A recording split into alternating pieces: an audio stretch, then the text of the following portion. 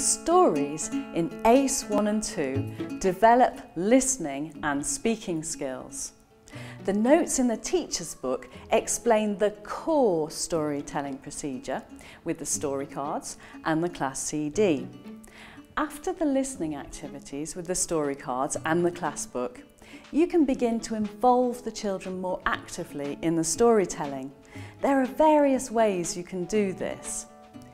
You can just make this a very simple TPR activity, as it's a good way to get the children actively listening to the story. Count the characters in the story and divide the class into groups of the same number of children.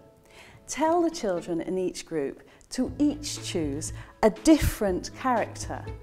Then play or tell the story again and ask the children to act it out physically. If the story has more dialogue in speech bubbles and you want the children to act out the story orally, you can practice or drill the dialogue in parts with the whole class. As a next step, you could regroup the children so there's one of each character in each group, and then encourage them to act out the story physically, joining in with the audio where they can.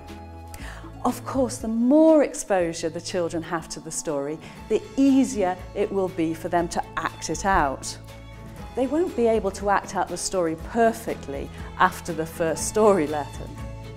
Later in the unit, they'll do it better. Don't forget that the story is also available as an animation on the DVD and iPack, and also as an e-book on the iPack.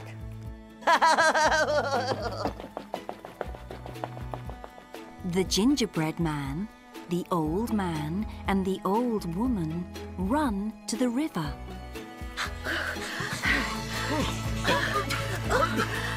So you can vary the way the story is reviewed and practiced.